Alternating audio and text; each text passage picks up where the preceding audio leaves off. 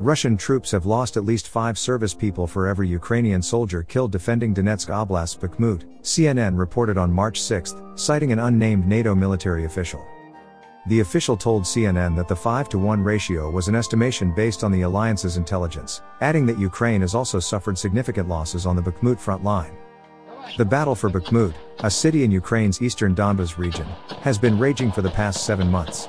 The Russian military is attempting to increase its grip over the entirety of Donetsk Oblast, around half of which it currently occupies.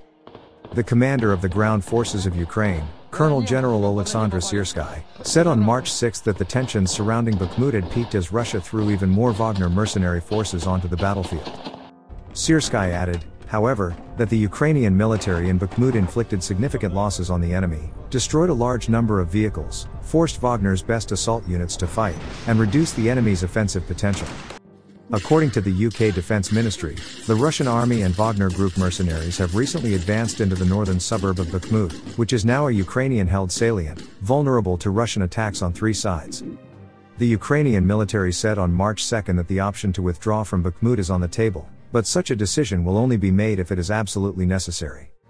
Ukrainian infantrymen recently told the Kyiv Independent of unprepared, poorly trained battalions being sent to the front line to survive as best they could with little support from armored vehicles, mortars, artillery, drones, and tactical information. According to the Institute for the Study of War, it is premature to assess the Ukrainian army's intentions of leaving Bakhmut, an almost abandoned city which has been an epicenter of intense fighting in the Donetsk region. Ukrainian forces are likely to be engaged in a limited tactical withdrawal from the city's eastern part.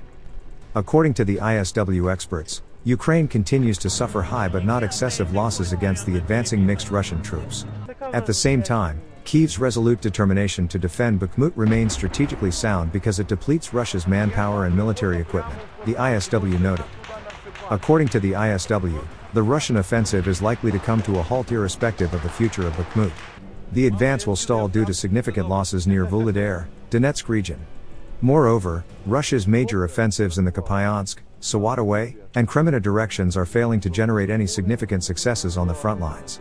Earlier, spokesperson for the Ukrainian Army's East Group of Forces Serhiy Cherevati told national TV that Ukrainian troops were still in Bakhmut to defend the city.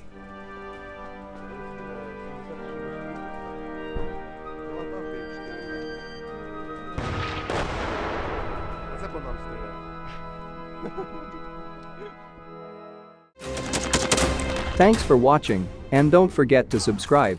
Also, if you want to support Warthog Defense, please become our member and get early access to new videos, exclusive members-only videos, and become administrator in comment section. The membership link is in the description. Rescues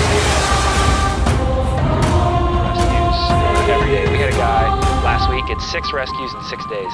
You know, he's doing the job every day.